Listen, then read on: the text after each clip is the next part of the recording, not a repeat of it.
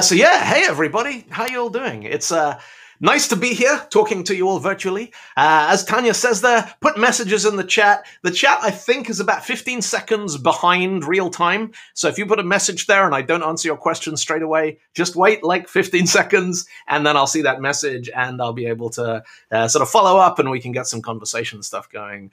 But I'm going to talk to you today about plain text. Now, plain text is one of these interesting topics that kind of comes up once in a while. Just a quick intro about me. So this, Tanya said, I'm Dylan Beattie. I run Versatile, which is an online software training company. I'm actually doing a couple of workshops at the moment with FW Days, who I know Tanya knows very well, and I've done some of their events, and I'll tell you a little bit more about that at the end. But if any of you wants to do some JavaScript web component workshops, we got one coming up this weekend. I'm a Microsoft MVP for developer technologies. I run a .NET user group in London. And I invented a programming language as a joke so that everyone could be a rockstar developer. And then the joke got really popular. And now the joke has a reference implementation and semantic versioning. And if you want to check that out, go to codewithrockstar.com, type in your program, you push the button right there in your browser on your phone. If it works, congratulations, you are a rockstar programmer. And I'm going to talk to you for an hour about plain text. And I'm sure some of you are thinking, how can you talk about like plain text is just plain text, right?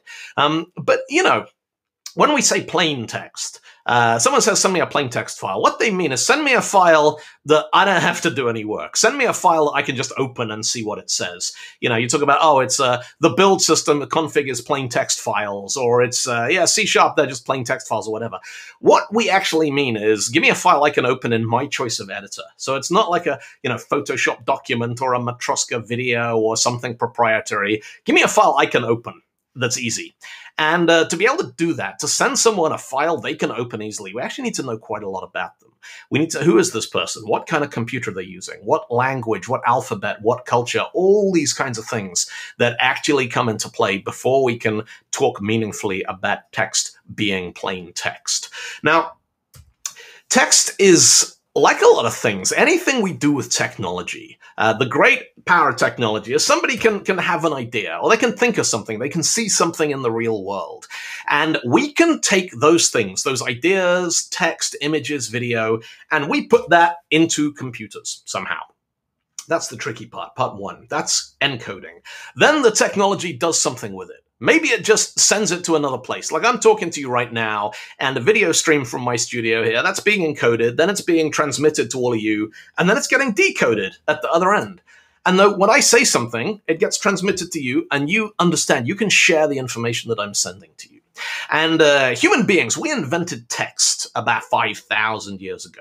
But things didn't get exciting until about 150 years ago when we had this good idea, hey, what if we combine text with electricity? Because we just kind of started inventing electrical things like electric motors and electromagnets. And, somebody thought, hey, I wonder if you could use electricity to do stuff with text. And big challenge there. We have some information. We've written it down because we have alphabets and stuff. How do we turn text into an electrical signal? And then how do we turn it back again at the other end? Now, the earliest successful system that ever did this, it looked like this. It's a thing called a Cook and Wheatstone telegraph system. This was used in England in the 1830s, so nearly coming up on 200 years ago now. And it's probably the first instance anywhere of using electricity to transmit information. Now, Cook and Wheatstone, there's a lot of stuff about that project which still feels familiar nearly 2 centuries later. Cook was a business person, and Wheatstone was a physicist. He was a scientist. Cook wanted to sell everything. Wheatstone wanted to give it away for free, like open source in 1830, yeah? Also, Cook was like, we have to be able to sell these to people with no training because then there'll be a bigger market. And Wheatstone was like, no, come on. People need to read the manual if they want to use our electrical telegraph system. And so they had these arguments that probably sound familiar to anyone who works in technology. Do we make it commercial or give it away for free? Do we require training or do we try and, enhance usability, even if it makes the product more expensive to maintain? And what actually happened is that Cook won both of them. It became a commercial system, so you had to pay money to buy one of these systems. It was patented, and you had there was no training, or in theory, no training required to use this. Now, if you look very closely, I've got a diagram here. You see these 5 needles across the middle. This is kind of how that system worked. And what happened is a pair of needles were connected. There were 5 wires. And these we're talking long wires, like 20, 30 kilometers long. So you got 5 wires, 20 kilometers long. And what you do is you would connect one pair of these wires to create a circuit. It would flow up in one direction and down along another wire. And so one of those wires would become positive, one would become negative, and 2 of these needles would deflect. And the needles that deflected, you'd look where they were pointing and you would read that letter. That's how you read a signal off the Cook and Wheatstone system. Now, when you talk about the history of text and stuff, we're talking about ASCII and Unicode and EBCDIC and all these things that we're going to think about today. And sometimes people are like, ASCII is kind of complicated. It's 8 bits of ones and zeros. But actually, the earliest encoding system was the one that was used here on the Cook and Wheatstone system. And it was a 7-symbol encoding system. If you have a look at the way characters are encoded, 5 symbols. So you got 5 needles, and each needle can be neutral, or it can be positive, or it can be negative. So this is the encoding table for a Cook and Wheatstone system. And if you send that signal, that corresponds to that line on the encoding. So anytime you feel like, text processing is difficult, we could have been processing 5 symbols of true, false, or negative true. Now, the Cook and Wheatstone system had a problem. It used 5 wires, and that meant that it had 5 times as many problems as a single-wire telegraph system. Anytime anyone was trying to send a signal with this thing, there was a risk one of the wires would burn out. And it did. And then they're like, okay, now we have 4 wires. Can we send a signal using only 4 wires? Then one of those wires burned out. So they ended up with a 3 cable, and then 2 cables. And meanwhile, across the other side of the Atlantic, a person whose name you may have heard of, Samuel Morse, was working on a single-wire telegraph system. And so instead of sending letters, Samuel Morse invented an encoding system. Now, the system that some of you may recognize, this is called International Morse code. This isn't actually the code that Samuel Morse invented. Samuel Morse's system had all sorts of complexity, and the dashes could be different lengths. This was created based on Morse's code by a German engineer, a guy called Friedrich Gerke. And this is International Morse code. This was ratified. They had a big conference in 1865 in Paris, and they decided that International Morse code was going to be the standard that was used by telegraph networks. And this is just about the point where lots of countries are starting to install telegraph equipment. Now, one of the big rules with technology that I'm sure is familiar to everybody is if no one is using your system, you can change anything you want. You can change the signal formats, and you can deprecate APIs and change your encodings. But as soon as people are using your system, once people are using it, you can't change it, or all your users are going to get upset. And within about 15 years, pretty much everybody in the world was using Morse code for their telegraph systems. And that meant you're never going to be able to change it ever. Like, to change Morse code, you would need a really, really good reason to do it. Now, if you look at Morse code, it looks like a binary encoding system, right? You got dots and dashes, but actually there is a third element to Morse code, because Morse code is dots, dashes, and pauses, breaks. And the length of the breaks is important. Morse code is a time-based coding system. You think about like SOS, it's dot, dot, dot, space, dash, dash, dash, space, dot, dot, dot. And those spaces matter, which mean it's not a true binary system. About 100 years after International Morse code is ratified, finally, we got to a point where it's like, we should really rethink this Morse code thing, because we had computers, and computers were really good at doing ones and zeros, true and false. They weren't very good at Morse code. Morse code was not a good encoding system for binary computers.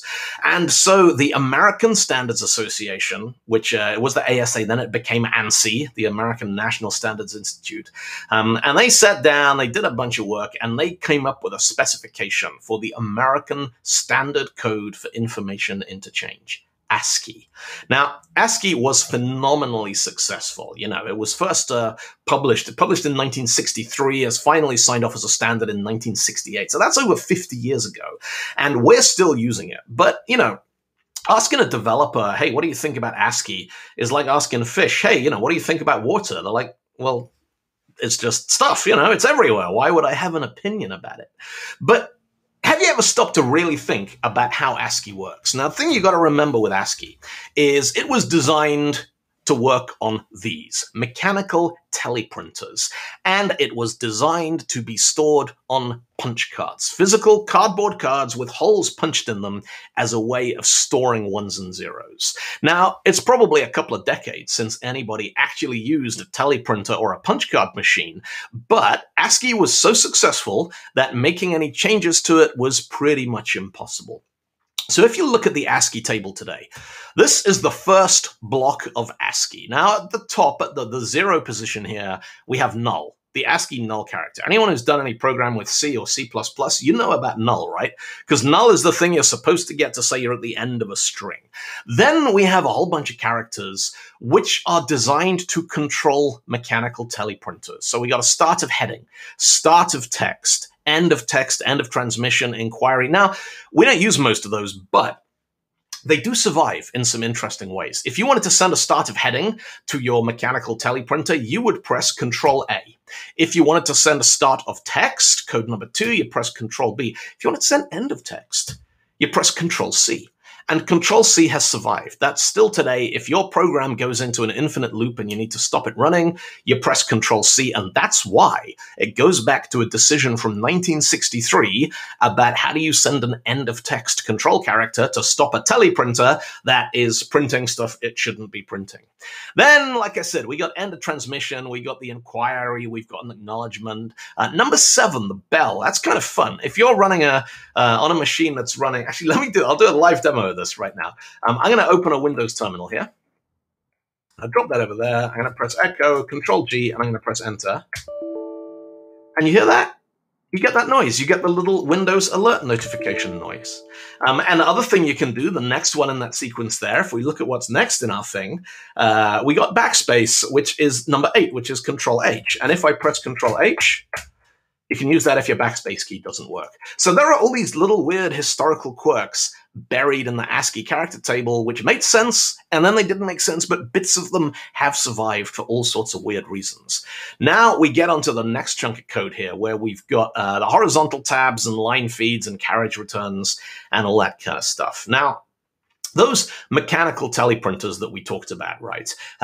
Things like tabs and carriage returns and line feeds, those were physical. Those were real. Let's have a look. A teleprinter kind of works like this. It's got a print head, a thing called a carriage. And when we print a line of text, it does that. And then we need to return the carriage to the start of the line. That's your carriage return code. And then we need to feed the paper forwards to the next line. Now, if you wanted to do bold on a teleprinter, you couldn't do it just by doing bold because they didn't have bold. They used physical print heads like an old-fashioned typewriter. But what you could do is you could print a line and you could back it up and then you could print the same line again and it wouldn't quite line up and you'd get this kind of bold effect. And to do that, you needed to be able to send a carriage return without a line feed. So we have this historical quirk about, does it make any sense to have carriage return and line feed as separate characters? Now, people out there who use Linux and Unix and FreeBSD, those kinds of operating systems, are like, yeah, we just need to /n. Whereas Windows is over here going, no, we need /r/n, /r/n. We need carriage return and line feed. You know why? So Linux and macOS, they both evolved out of Unix. And Unix was developed based on a really early system called Multics. And Multics was the first operating system in history that used device drivers. So a Multics system, there was some software that controlled the relationship between the software and the hardware. There was an abstraction layer. And so when you sent a /n, it could look at it and go, actually, yeah, let's do this as a /r/n, go to the start of the next line. And so the /n's in your text files would be translated by the device driver so that the teleprinter would do the right thing. Windows 10 is based on Windows 8, which is based on Windows 7, which is based on Vista and XP and Windows NT, which came out in 95, which came out of MS-DOS, which was based on CP/M, and CP/M was designed to run on mini computers, and mini computers were cheap. They were as cheap as they could be because they wanted to sell lots of them to companies. And so mini computers didn't have device drivers. They didn't include that abstraction. So if you wanted to return the carriage and move to the feed to the next line, you had to send a carriage return and a line feed.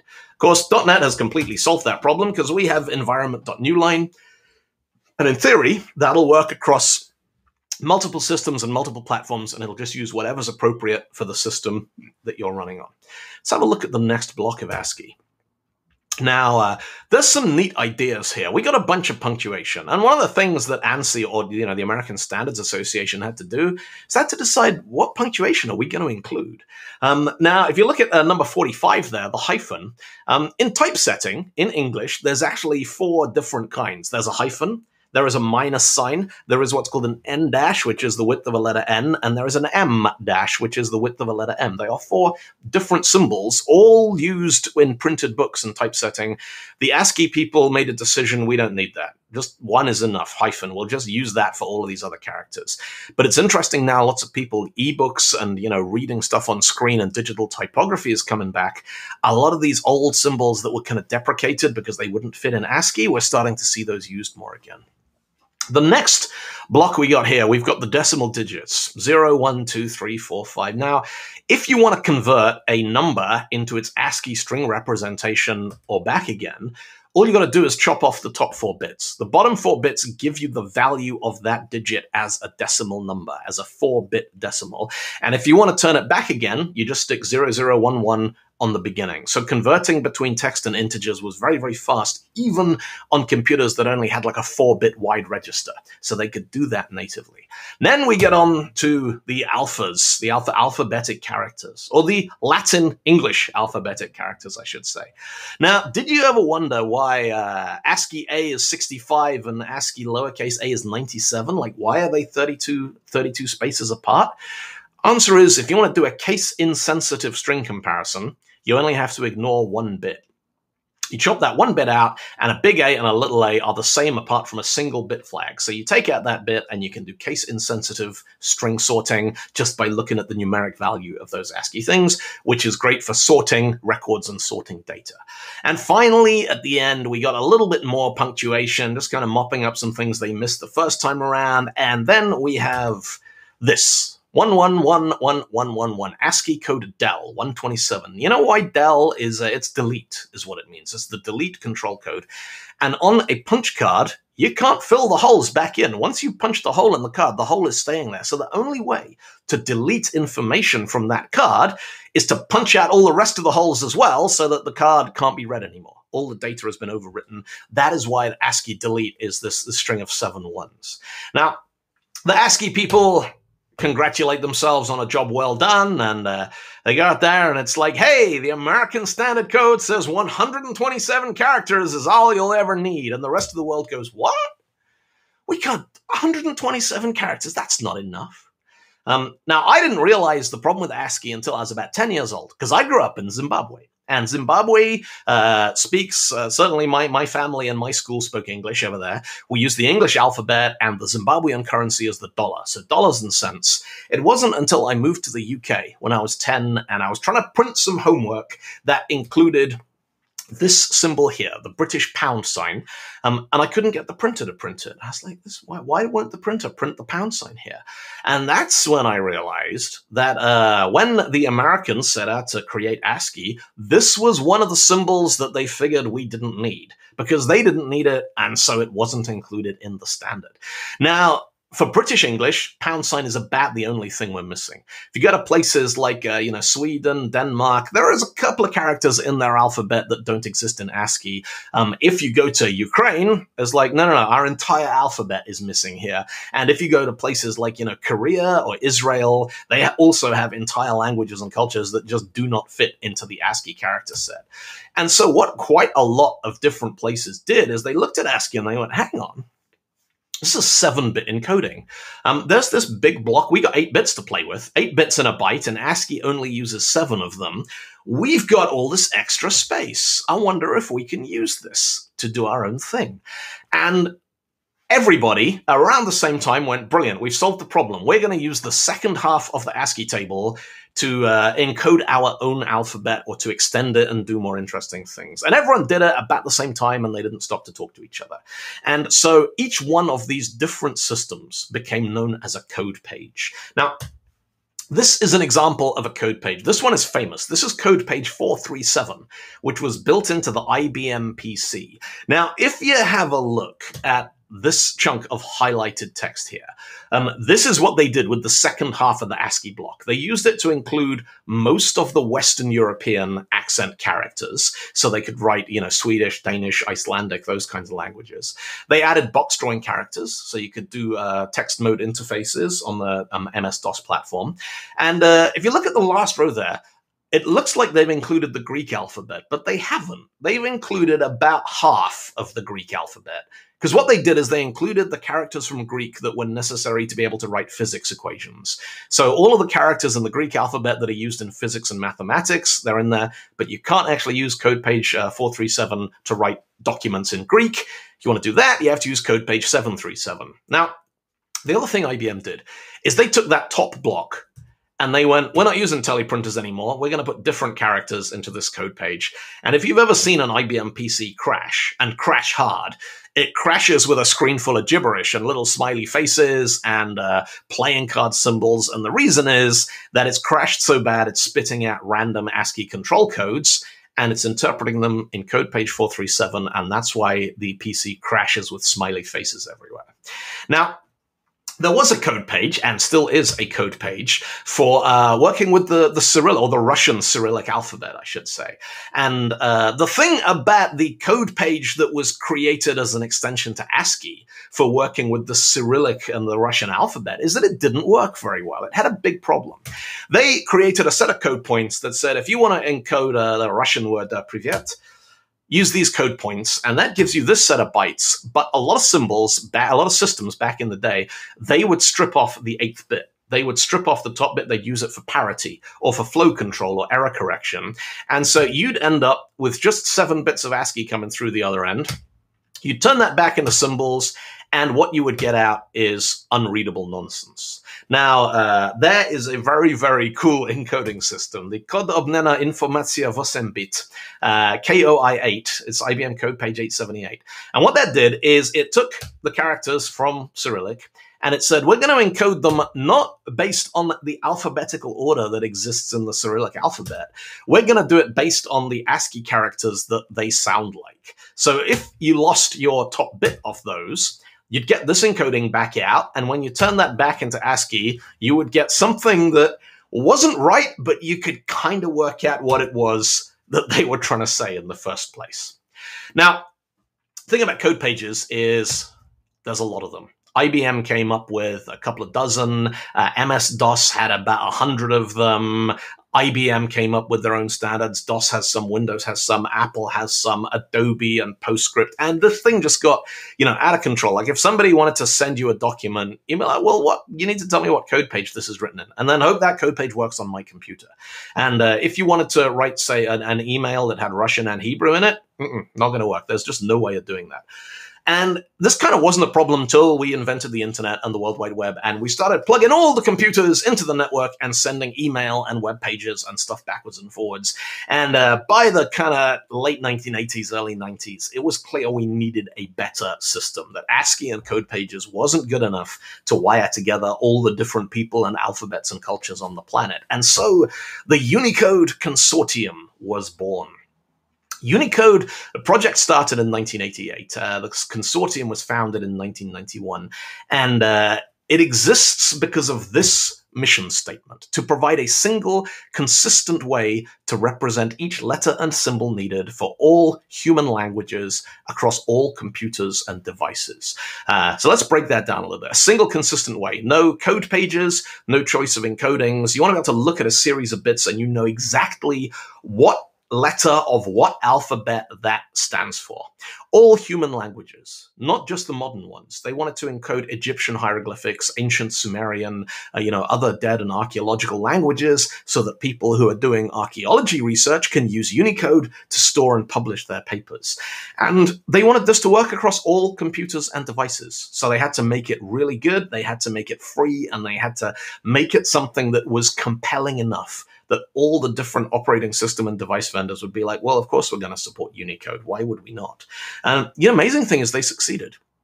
The phone in your pocket right now works with Unicode. The web browser that you're viewing this talk in, that works with Unicode. All these different systems work with Unicode, and that's how the modern internet and the web work. It's how we can all talk to each other. But let's dig a little bit deeper into what they actually had to do to make that happen. Here are two strings. Are they the same? Drop a comment in the chat if you're watching and tell me, do you think these two strings are the same strings or not? Now, these aren't actually strings. These are substrings, because one of them is the Russian word хорошо, and the other one is the English word exoplanet. And yeah, they look the same, right? They're the same shape, but they are different sounds. One is the ch sound, the other one is the exo sound. So are they the same or not? Well, let's say they're not, because they sound different. We're going to decide those are different letters. But what about these two? Are they the same? The same sound, t, and tiger, tiger, they're the same sound in a word that means the same thing. Are they the same letter? Yes or no, Because we have some letters which are identical across lots of different alphabets. And we have some letters where the same shape means different sounds in different contexts. And then we have some letters that don't occur in any other alphabets. So let's backtrack a bit. Now, when it comes to, English and the original ASCII, I'm going to take a word like this one. So this word is Norwegian. And I don't speak Norwegian. I don't read Norwegian. I read English. So when I look at this word, my English-speaking brain ignores those bits, takes them out, and says harfona, which is not a thing. That's not a word. These letters are the A with a circle on the or, and the O with a slash through it is, I think it's a kind of ear sound, so it's a hårføne, which is hairdryer. It's a Norwegian word for hairdryer. So when I try and read this, everyone falls around laughing, because they're like, ha ha ha, hårføne, what even is this thing? And I buy the drinks, and we all have a good laugh, and it's just kind of funny. But, there is this long, complicated history of borrowing characters from other alphabets when we need to communicate certain kinds of things. Let's meet some friends of mine. This is Francois Borda, who is an archaeologist, and this is the rock band Motley Crue. And Francois, the archaeologist, went to the Motley Crue concert. Now, this sentence is in English. But there are characters here which are not part of the English alphabet. There is this letter C with a cedille, la cedilla, underneath it.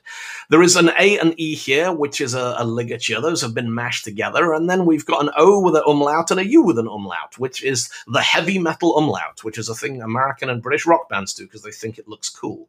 And first time Motley Crue went to Germany, in German, that's a different letter of the alphabet. It's not an O, it's an So the Motley Crue are playing in Germany, and the crowd's all shouting, Mötley Crue, Mötley Crue, and the band have no idea. Why are they getting our name wrong, dude? It's like, because you're spelling your name with different letters because you think it looks cool. Now, making Motley Crue look stupid, kind of not a big deal, You ignore the accents, and hey, they look pretty stupid to start with. But it's not always that simple. This is Magnus. Not Magnus Martinsson, it's Magnus Mortensen. Magnus is a friend of mine from Sweden who does a whole bunch of stuff with Azure and Microsoft Cloud Services. And a little while ago, Magnus was traveling to the United States to speak at a conference there. And Magnus has a Swedish passport, which lists his name, and then in this little strip down the bottom, which has to be in ASCII so computers can read it, the Swedish government says that his name Mortensen is M-A-A, because the O with a circle above it, that translates into two A's. Now, the people who printed Magnus' airline ticket, they don't care about the Swedish government, they're just going to ignore the little circle, because they don't know what it means. So Magnus arrives at the border of the United States with a passport that says his name is Mortensen and a boarding pass that says his name is Martinson. And, the US border control, They are famously friendly, forgiving people. He had to answer some quite complicated questions before they'd let him in. And, Magnus he's a smart, well-dressed European white guy going to a technology conference. You imagine how differently that might have played out for all kinds of other people who came up against a similar problem. Now, we're only just getting warmed up.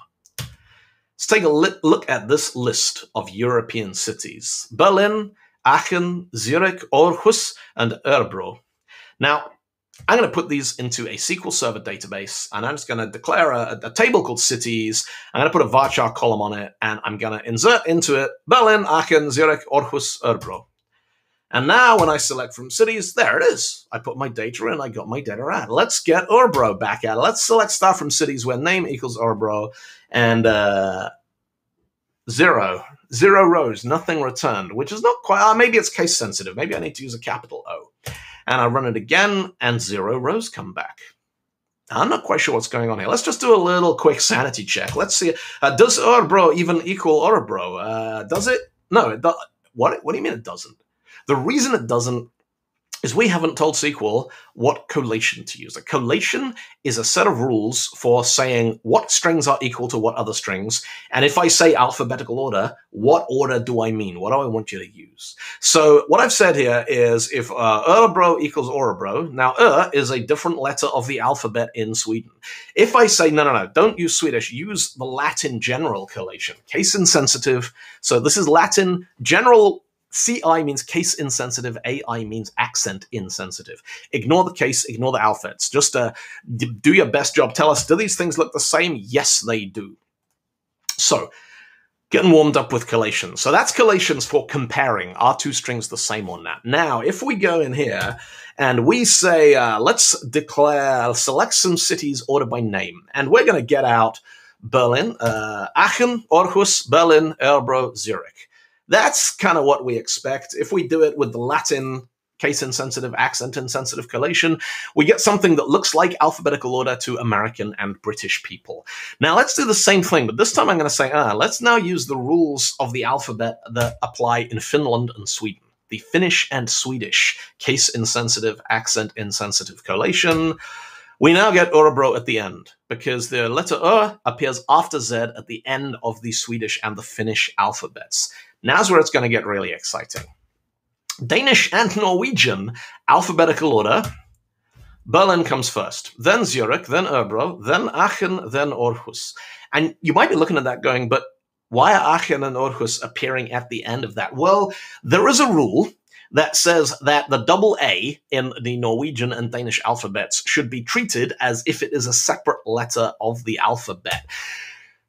Now, this is where it gets really complicated. This is Aarhus. Aarhus is the second biggest city in Denmark. It's the second city after Copenhagen. And the city of Aarhus has changed its name, or not changed its name, it's changed the spelling of its name twice in the last 100 years. In 1948, they changed the spelling from Aarhus with two A's to Aarhus with a single A with a circle above the top of it. The reason for this, there was a thing called the Danish Spelling Reform. 1948, Denmark voted that they were going to change the alphabet so that they were less like Germany and more like Sweden. You can figure out for yourself why they might have done that, but what it meant is they added 3 new letters to the end of the Danish alphabet. And they made a rule that said any place names and people's names that used to be AA, now they are spelt with this new letter O, and that goes at the end of the alphabet after Z. So Danish alphabetical order is Aachen, Berlin, Dublin, Zurich, Aarhus. Fine. Then in 2011, the city of Aarhus changed its name back because of search engine optimization and tourism, which meant that technically that now had to be at the end of the alphabet because it's a place in Denmark. Aachen is not in Denmark. Aachen is in Germany. So Aachen stays at the beginning because it's a German place, but Aarhus goes at the end because it is a Danish place. Now, if you show this, I showed this to some friends of mine from Norway and Denmark, and they went, well, yeah, obvious. And I'm like, but how do you know that? And they're like, well, it's just, if it's a place in Scandinavia, it goes at the end. And if it's a place that's not in Scandinavia, it goes at the beginning. Now, computers cannot get this right, because computers have no idea which place names are Scandinavian and which ones are not. If this is a requirement on a system you're working on, and this kind of stuff crops up all over the world. There's weird rules about how they sort phone numbers in Brazil and how they sort certain kinds of names in British English telephone books and all these kinds of things. If this is a requirement, the only way to fix it is you need to store two names in your database. You need the one that you show people, and you need the one that your database is going to use to sort those, and you need to be able to go and override and fudge one of them. So in this example, we said, all right, name and sort name are separate, and the city of Aachen in Germany, we're going to put in a sort name for that, which is a single A, so that that will always appear at the beginning. And now, even if we are using a Danish-Norwegian collation, we get those back in the alphabetical order, which would make sense to customers who are in Denmark and Norway. Now, people sometimes say, oh, yeah, you know, I do technology. I don't worry about history and politics and all that kind of stuff. And then they go, hey, I'm using Norwegian Windows. Why is my aardvark.txt file in the wrong place? To really understand how technology works, you need to understand why the decisions were made. You need to understand what was going on at the time somebody decided that Norwegian and Danish alphabetical order was going to put AA at the end. And to understand that, you have to understand the context. You've got to understand, you know, if you try and select all the technology which has nothing to do with politics, there's nothing there. There is nothing. All of this, the stuff we work with every day, is a consequence of decisions made by human beings based on reality. And only if you understand the history and the politics and the context around it, will it make any kind of sense why the computers do all this weird stuff that initially you look at and you're like, what? Now, let's go back to our friend Francois and the la cedilla, this little hook underneath the C. Now, how are we going to write that? The point about Unicode, Unicode isn't telling people what to do. Unicode was just trying to document what human beings were doing already. And it turns out that, you know, in the French alphabet, this is a letter. There is a letter in the French alphabet, and so they went, all right, well, if you're writing French Unicode, we'll just give you a code point. This code here, 00C7, that is the C or the cedilla. But if you're writing English and you're used to doing a C and then adding the accent afterwards, we'll give you a way of doing that as well. We'll give you code 43, which is the same as it's always been in ASCII, and then we'll give you this thing here, which is a combining character, Unicode .0327. That says whatever you just drew, put one of these under the bottom of it. Add the little hook underneath. So this gives us two different ways of rendering the same character. Now, these combining characters, you might have seen those online, because if you take a character Z and you add a hook and you add one of these and one of those and one of those, and you keep adding all these combining characters to it, you get Zalgo text, which some of you have probably seen on Stack Overflow posts talking about Tony the Pony parsing HTML with regular expressions, or on forum posts, and that's what Zalgo text is it's regular ASCII with way too many combining characters stacked up onto it. Sometimes it'll render, other times it'll actually fall over and crash browsers and renderers and certain kinds of things. Now, let's take a look at Dobry den. Now, we have this word here, Dobry, and we could spell Dobry like this, or we could spell Dobry like this, by using a Unicode combining character to put the accent over the last Y on the end of this word here. So they're both valid. They represent the same sound. They will render the same. They will print the same. They will read the same, but are they the same string or not? Now, again, Unicode doesn't tell us what to do. Unicode just gives us options to choose from. And what we got onto here is something called Unicode normalization. Now, we have four different forms, four different ways of comparing two strings and saying, are these equal or not? They are called, so C and D here stand for composed and decomposed. And then K stands for canonical. Composed means reduce this into the smallest number of characters you can and then see if it's the same. Decomposed is the opposite. Break this out into the biggest number of characters you can and see what we get. And then the canonical is, never mind what it looks like, does it represent the same section of the same alphabet? So if we run this example here, we got our old pals Motley Crue, or Mötley Crüe. And now in the second example here, we've got M, we've got O, regular ASCII, but then we've got Unicode 0308, which is a combining diaresis. It's the heavy metal umlaut. So we're going to plug that in, and then we're going to run this through our little .NET sample here. And this is going to say, well, there's your two strings. They're the same length. They look the same. Are they binary equivalent? They are not. S1 equals S2 is false. But under all four types of Unicode normalization, they are considered equal. However you look at it, it's not the same bits, but those two strings are always the same. Let's have a look at another one. So as well as normal ASCII, there's a bunch of Unicode characters for ASCII in little circles, which looks cool because people use it in their Twitter handles and stuff. So we've got plain text in circles, and we got plain text in plain text. Are they the same? Let's run our comparison function across that. And what we get here is, so first of all, the DOS terminal, or the Windows terminal, can't actually print those capital letters because they're not in the font that my terminal is using here.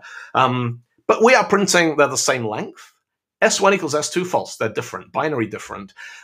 C and D, they are false. They are not the same. But if we say canonical C versus canonical D, then it goes, well, yeah, it's the letters P-L-I-A-N space T-E-X-T. It means the same thing.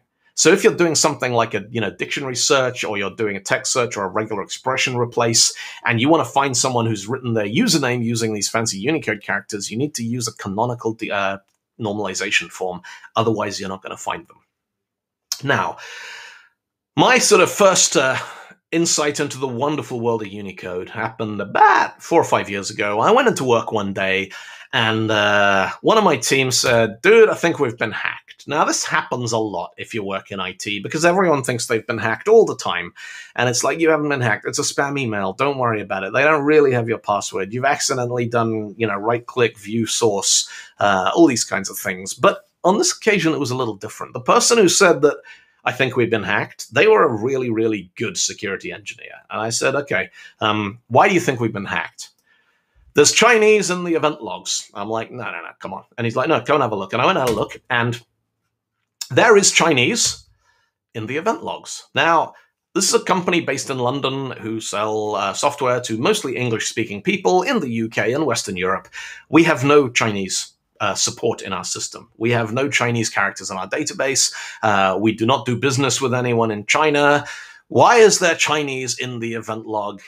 So at this point, what I do is I say to one person, right, you let everyone know we might have a problem here. We'll give them an update in 20 minutes. You go and check the firewall log, see if there's anything weird. Look for any IP addresses coming from mainland China or anything. You go and look through the database. See if there's any Chinese data in there. See if maybe, someone's done a SQL injection attack or some such thing. And because everyone else was busy fixing the problem, I did what I sometimes do, which is I sit and I talk on Twitter about how my day is going. And I said, the incoming tabular data stream is incorrect. And somebody replies with, hey, that looks like a Unicode mapping error. And the fake Unicode Twitter account, which is a lot of fun, pops up with, yep, the low bits are all null. So this is UTF-16LE being mistaken for UTF-16BE, or vice versa. And I'm looking at this, I'm thinking, I should probably figure out what LE and BE are very, very quickly while I still can. Now, I read very, very fast, and I looked up some documentation, and I dug through a couple of things. And what I learned that day is that there are two different ways. Operating systems, so Windows, Mac OS, Java, JavaScript, lots of systems, internally, they store every character as 2 bytes. UTF-16, 16 bits for each character. And that means there's two different ways of doing it. You can do it with the big end first, BE, or the little end first, LE. Now, if you take a word like delete and you put that in UTF-16, this is the stream of values you get. And if you flip those around so that they're backwards, and then you turn that back into text, you get Chinese in the event logs. We ran the Chinese through Google Translate. The first character there means to place a precious gem in the mouth of a corpse, and the second one means preparing a chicken for slaughter. So clearly this wasn't like a message from anyone. This was just machine noise. But this looked promising. This looked like what had happened there. Now, why had our database server flipped from big endian to little endian? Well, it hadn't. What had happened is that one of the network switches on the virtual network between the CRM system and the SQL box, it had a problem, and it was dropping 1 byte from the data stream occasionally. And it was dropping the byte, which meant everything else was getting shifted sideways. It wasn't resequencing it. It was just going, all right, this is the data stream, and boom, there it is. Chinese coming out in the event logs. Now, why do systems like Windows use UTF-16? Why would it make sense to do this? Well, there's a lot of reasons. If all your characters are the same length, searching in strings is really fast. You can calculate byte offsets really, really quickly. It means that your storage is predictable. If you have a certain number of characters, you know how much memory you need to allocate. Lots of operating system level type things where, memory is cheap and storage is local and everything is relatively quick. UTF-16 works much, much better for those kinds of internals. But it doesn't work so well for something like publishing pages on the World Wide Web. Because let's say we had a web page that just said Привет in Ukrainian.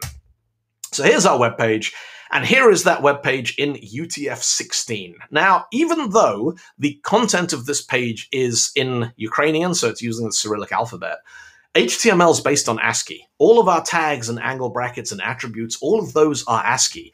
So if we highlight, this is the bit of that document that needs Unicode, and this is the amount of data that we are using just to send nulls, just to send 00, empty bytes, because it's a UTF-16 character that only has plain 7-bit ASCII in it. This is 210 bytes of data here. 93 of those bytes are 00. So the 44% redundancy, this web page is going to take twice as long to download as it's supposed to, because we have to download all those zeros. And yet it takes just as long to transmit 0 as it does to transmit anything else, because the thing on the other end has to verify that it's actually a 0, and it's not another character that accidentally came out as a 0. So we want a better system. We needed a better way of saying, look, most of the stuff on the web is ASCII. The stuff that's not, it's really important that that gets through okay. But the ASCII stuff, we don't want to carry all these extra empty bytes of data around just to be able to encode that. So the Unicode Consortium came up with something called UTF-8, which I think is just beautiful. UTF-8 starts with a rule. Any byte that starts with a 0, that is 7-bit ASCII, same as it was back in 1968. That has not changed. But any byte starting with a 1 is part of a multi-byte character sequence. If you see a byte starting 10, that's a continuation. It says you're in the middle of a character here. You need to rewind, back it up a little bit, go back to where you find a 1-1, and then work forwards from there, and you'll find the whole sequence. If the beginning starts 1-1-0, 1-1, 2 bytes. If it starts 1-1-1-0, that's 3 ones. It's a 3-byte sequence. 1-1-1-1, that is a 4-byte sequence. You could, in theory, go up to an 8-byte sequence. The reason they don't is because at that point, you can't round trip into anything else. There's a system called UTF-32, which is what Windows and JavaScript use if you have stuff that doesn't fit in UTF-16. And if we had 8 bits, you'd need UTF 204 or something huge. And at that point, there's no round tripping. So they deliberately capped UTF-8. They said, we're not going to go any higher than a 4-byte encoding. But it turns out 4 bytes is plenty. 4 bytes gives us enough to encode all the alphabets that human beings have ever used, but also all the new alphabets that we're making up. And some of you are thinking, but we're not making up new alphabets. Well, we are. It turns out that human beings will not stop inventing new languages. There is a completely new language with a new alphabet that did not exist in 1991 when the Unicode Consortium was founded. It's an incredibly popular language. It is used all over the world. I bet most of you have used it today, and you probably not even thought about it. It is the language called emoji. Emoji didn't exist in 1991.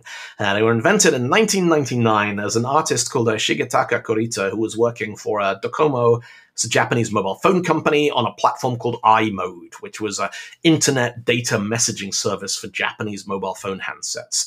And they wanted to do something a little bit more imaginative than just text. And so he designed this set of emoji. These are now in display at the Museum of Modern Art in New York. This is the original set of 176 emoji. And pretty soon, everyone in Japan loved these. They're like, oh, emoji, it's the best thing ever. We want phones that do that. And within about a year, every mobile phone in Japan had emoji support. And if your phone didn't support emoji, no one's going to buy it. And so when Apple released the iPhone in Japan in 2008, they had to include emoji support because no one was going to buy a phone in Japan that didn't have emoji in it. Now, everyone else around the world realizes that if they activate the Japanese language keyboard, they can write emoji. They send their friends text messages. The friends come back and go, oh, that's really cool. Emoji explodes worldwide. And people start asking all kinds of questions like, why is there sushi here, but I can't see tacos? And why is the police and the chef and the doctor, why are they all white men? Actually, they're yellow men, kind of Simpsons yellow cartoons. But why are they all male? Why are there flags for, China and Korea, but why is there no flag of Palestine? And Unicode's suddenly like, wow, this is getting a little bit political, isn't it? Now, in 2015, Unicode took a massive step towards, inclusivity by including the option to change the skin tone that was used on emojis that show people. And the way they did it is actually really clever. You remember earlier we were looking at how you could use Unicode combining characters to add accents. Well, what they did is they said, all right, we got this Unicode 1F44D, that's the code for a thumbs up. We're going to add a modifier character for different tones of human skin. So if you want to, you can take a thumbs up and you can combine it with this modifier and you'll get thumbs up with the medium dark skin tone. And if the handset or the device you're sending it to doesn't support that, it's just going to draw those two symbols side by side instead of combining them, which is fine. It still gets the meaning across. It's also an obvious signal to the handset manufacturer, hey, you should hurry up and support this. People want this thing because they're getting messages on your platform. Now, there is a whole bunch of really, really cool stuff going on with the way the emoji spec is designed. And every year, they add a whole bunch of new characters and glyphs to the emoji. This is the ones from the end of 2020.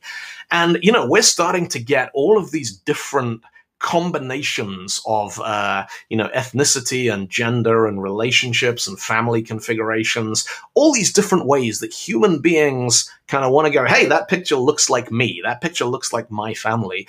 And Unicode has not gone in and added individual characters for every single one of these. What it's done is it's used the technology that already exists in the encoding system to let us add new things to it. Now, if we want to send someone a Unicode female astronaut, the way you do this is you send the emoji code for a woman, then you include this thing. This is called a zwitch, zero width joiner, Unicode 200D.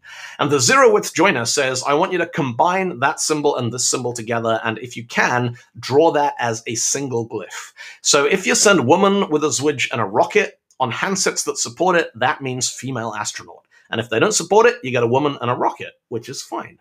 And you can combine zwidges with modifier characters. So you can say, all right, well, let's send woman plus the dark skin tone modifier plus the zero width joiner plus the rocket. And you get this glyph here, which is a pretty good representation of Mae Jemison, who flew the space shuttle back in the 1980s.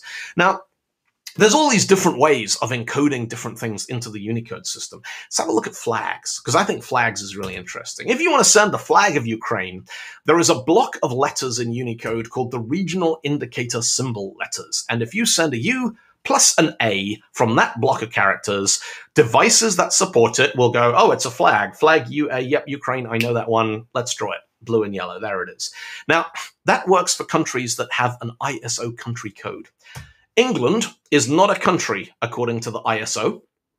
I'm in the United Kingdom of Great Britain and Northern Ireland. That's a country that has the code GB, but that doesn't have this flag. This is the flag that like the England football team and stuff use.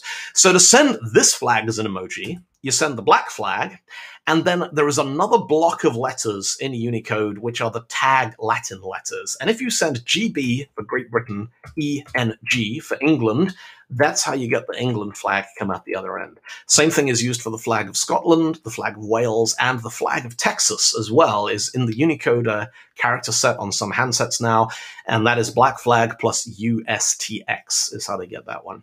The pride flag is a white flag, a zero width joiner, and a rainbow. And devices that support it will interpret that, and they will draw the rainbow pride flag. Now, this flag here, this flag belongs to the Republic of China. not the People's Republic of China. The Republic of China is the country that most of us know as Taiwan. And the Taiwanese flag is politically sensitive in mainland China, the PRC, People's Republic of China. Because if you fly this flag, you can get in trouble with the authorities, because China doesn't like the idea of Taiwanese independence. Now, there's a lot of people in China with a lot of money who buy a lot of phones. And so this puts device manufacturers in a slightly difficult position. Have a look. I took these screenshots on my iPhone, my Apple iPhone. Type in Taiwan, I tap the emoji, there it is. I get that flag. But then if I go into my region settings and I change my phone's location to China mainland, and I go back and I look at that message again, the flag has disappeared. And if I open the emoji keyboard, the flag of Taiwan is not there anymore. It's vanished. This was the decision Apple made. They're like, we want to sell iPhones in China. There's a market of, 3 billion people or something. We don't want the Chinese government banning Apple products. We don't want to get interrogated for anti-political activities. We'll just take the Taiwanese flag out. Now, you think Apple's approach to that is a little bit heavy-handed. Go onto my Twitter profile on a machine that runs Windows and have a look at it, because I got this little European Union flag in my Twitter handle. Now, if I get to edit that on a Windows PC, what comes up is this. The letters E and U. I don't see the flag at all. There are no regional flags in Windows. The Windows operating system does not support any country flags at all. I gather, I've sort of can speculate that their approach to the whole problem of Taiwan and China is just like, yeah, no flags. We're just not going to do any. The pirate flag, the skull and crossbones, is in there, and the gay pride flag is in there. So the only flags that you can fly in Microsoft Windows are gay pirate flags, which I think if you're going to only pick 2 flags, those are probably 2 pretty good ones to go for. Now, we're kind of on the home stretch now. There's one more thing that I want to share with you, which is another way of doing interesting things with the way text gets rendered. Now, I could probably do a whole talk about how Unicode ends up on your screen and what controls the thing it looks like. But what I want to show you is this is the logo for my company, Versatile. And if you look very closely, you'll see that the T and the I there, they're kind of joined together. Now, that's not a different character. That's not an emoji. That's not a special glyph. The text here is regular text. What that is, it is something that is built into the font. The font I'm using here for the logo type is a font called Lato, and Lato supports something called ligatures. And ligatures are brilliant because ligatures are what lets us write code that looks like this. Take a look at this for a couple of seconds, and, tell me if you, or stick a thing in the chat if you know what language this is written in. Now, this is F#, and this is plain text. The file behind this is regular ASCII. There is nothing in this file which is not part of the basic ASCII character set. So where do these weird characters come from with the arrowheads and the pointers? So this is what the file actually looks like in a different font. But this is what it looks like when I open it in Visual Studio Code. The reason is I'm using an editor font here called Fira Code. And Fira Code is full of ligatures. All the programming double equals and triple equals and arrow operators and stuff, Fira Code includes ligatures for all of those. They make your code look more readable. They make your code look kind of cool. They are also, things like triple not equal to. You get a distinct glyph for that, which can make it much easier in your writing, languages like JavaScript to see whether you've made a mistake or not. So that's the Fira Code font. Your code is still ASCII, but Fira Code makes it look like this. It uses all these extended glyphs. So that's pretty much it. Now, I just want to leave you with one little story. First time I visited Ukraine, which was back in 2015. Here's the pictures of my trip and the hotel we stayed in and stuff. And I was wandering around, and I couldn't read the alphabet, didn't speak any language, I couldn't even read road signs, I couldn't read menus, I couldn't read the signs on the bars and the beers and stuff, but I could read the license plates on the cars. And I kind of didn't notice at first, and I was like, hang on a second, I can't read Ukrainian. How come I can read everything that's written on all the license plates? And I did a bit of research. I found out something really interesting. Now, if you go back to the days when ASCII was being first ratified, license plates in Ukraine, or in the Soviet Union as well, then they look like this. They use characters I can't read because I couldn't read that alphabet. Now, there was a thing called the Vienna Convention on Road Traffic. It was ratified in 1968, same year as ASCII, by 36 countries, including the Soviet Union. And one of the items of that treaty was that if you were going to take your car to another country, your license plate could only use Latin alphabet characters. You couldn't use Cyrillic, you couldn't use Hebrew, you had to use Latin alphabet. And turns out I've asked a couple of people, like, how did the Soviet Union sign the Vienna Treaty when they had Cyrillic? They're like, nobody took their car out of the Soviet Union in the 1960s. And that, I guess, kind of answered the question. But if you were able to do that, they would give you different license plates at the border when you left. And they'd give you temporary plates that were valid for driving overseas, and then you'd have to change them when you got back. Now, when kind of, the Soviet Union broke up in the 1990s, most of the states overhauled the way they do their license plate registration. And that's why when I go to places now like Ukraine and Belarus, I can walk around the street and I can read all the characters on the license plates. And the way that they did this, I actually think is really clever. What most of them did is they looked at the alphabets, the Western alphabet and the Cyrillic alphabet, the Ukrainian alphabet, the Belarusian alphabet, and they went, we got this bit in the middle that overlaps. We have these shapes, not the same letters, not always the same sound, but it's the same shape. It's the same glyph, which means those letters are readable by people who speak and read all of these different languages. And so those are the letters that are used on license plates in Ukraine and Belarus. And if you take those letters in English and you mix them up and turn them into words, what you get is the phrase Pike Matchbox. So what I want you all to remember is when somebody says to you, hey, send me a plain text file, you turn around to them and go, do you know about Pike Matchbox? And if they say, oh yeah, Pike Matchbox, they've seen this talk. And they know about encoding systems. They know about teletype. They know about delete and code pages and all of the other things that we've talked about. And so you can assume when they send you plain text, they've done their homework and they are going to send you a file that you are going to be able to read. And if they say, no, what's Pike Matchbox? It means they have no idea. They're going to send you a file, and whether you can read that or write that is anybody's guess, because as we've seen in this talk, there really is no such thing as plain text. Dziękuję, community. Thank you very much for tuning in.